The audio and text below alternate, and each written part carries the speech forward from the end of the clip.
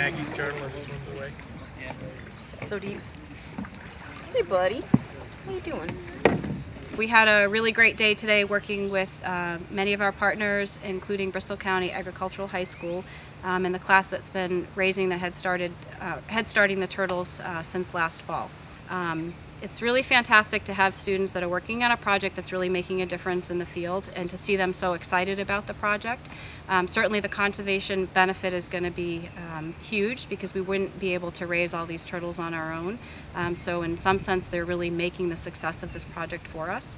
But I think one of the things that we're always looking at in the Fish and Wildlife Service is trying to put forward as much information as we can, and just make sure that information transfer and the excitement for these projects gets passed on to students that could be the future biologists and researchers that are working on these types of projects. The Blanding's turtle is a species that's pretty rare in New England, and there's probably only 3 or so populations that have any large size to them, say 50 or more individuals. So the opportunity to actually create a new population here at the Assabet River National Wildlife Refuge kind of presented itself when this refuge was established. It's got habitat that's good habitat for Blanding's turtles, and it has a long-term management goal from the Fish and Wildlife Service. And so we thought it was a real opportunity to take a proactive approach to Blanding's turtle conservation and try to establish an additional population here at this site, as opposed to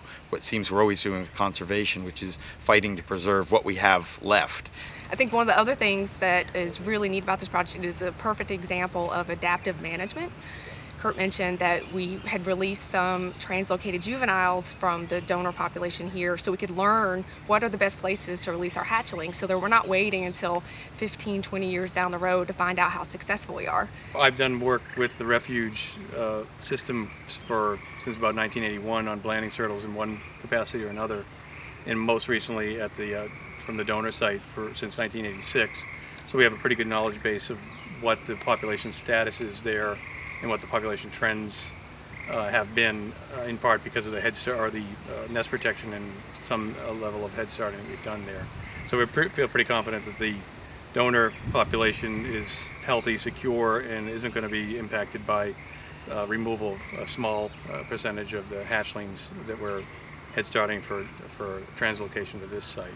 This is the second year that the Natural Resource Management students at Bristol Aggie have been involved with the Blanding's Turtle Head Start program, and it's a great program for these kids. They're interested in careers in environmental science and conservation. This allows them to work on a real-world project. It forces them to use math, computer, and writing skills in a vocational program while solving a real-world conservation challenge. We got to learn so much about a different kind of animal that you don't normally see. Yeah, we got to do things that a lot of other high schoolers, kids in general, wouldn't get to actually do. Like, how many kids coming out of a regular high school would get to be like, hey, I work for Blanding? One of the great things about the kids at Bristol Aggie, I think they're really enthusiastic. They're always looking for ways to improve their methods. They're always looking for ways to really try to increase the size of the turtles to make their diet healthier and help to bulk them up. So I just think it's great to have kids who are so enthusiastic about it, and it gives them all this real-world experience that they wouldn't otherwise get to see maybe until college or later on. Oh, there he is. Yeah, they want to know what they're going to do tomorrow. Yep. Look at, there it is. Is he coming up? He's stuck.